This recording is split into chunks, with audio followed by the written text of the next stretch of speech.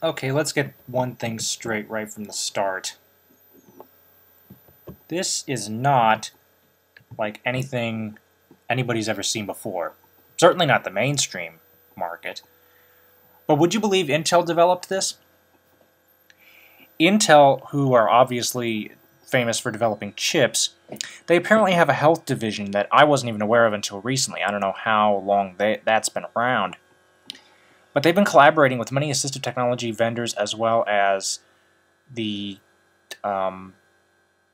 community, as well as various communities for people who are blind and various communities for people with other disabilities, to develop what you see before you. This is the Intel Reader. This is, in layman's terms, it's a portable OCR reading system.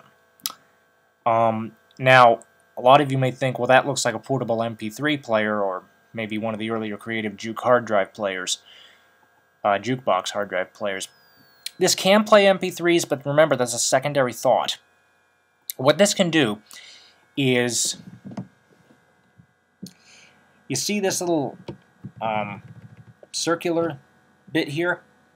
That's a camera. The idea is that you have a piece of paper in front of you or a book. You hold the reader at nose level, which is face level. Then, you see this here? That may be a little hard to see. That little blue rim there at the top, that's actually a button. That is the shooting button. You push that button, and it will focus in on the material, take a picture, and immediately begin reading to you. There's also a capture station that you can get with it, and for many mainstream technology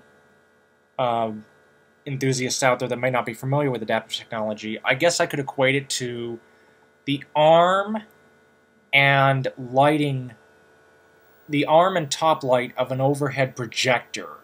And for us in the adaptive technology industry, I could equate it to an arm-based CCTV magnifier, where the camera sits on a rotating arm.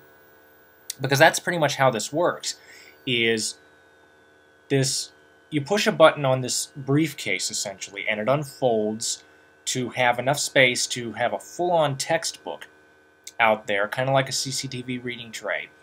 And then there's a little box up at the top that is attached to a pole. You put the Intel Reader in this little compartment here, and it's nice and padded, and it protects the reader. And then what you do is you move in a set of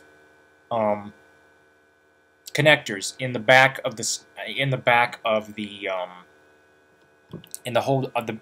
holding area, the little compartment there. What that does is that allows you to control the reader from the base of the station. And what that means is I could go and flip through books and, snap, snap, snap, and have my entire textbook there in front of me, and I would have it visually as well as audibly. Now, what else can this do? This can be hooked up to a PC running Windows. Now, I have yet to determine whether or not it's Mac compatible, but for this on the safe side, I'm going to say I doubt it. I plan to contact Intel, but here's the drill. You hook it up to a PC.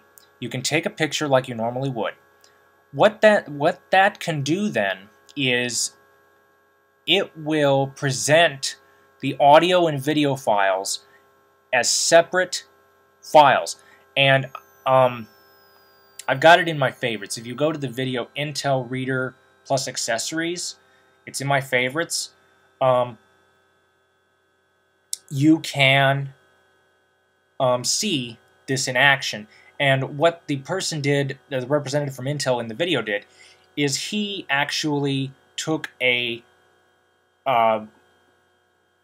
ballot. He took a ballot, took a picture of it, and this was hooked up to the computer, and he was able to take the page, blow it up, and I was told, I don't think I saw this in action, but I was told that you can actually highlight the text, cut and paste it into a Word document.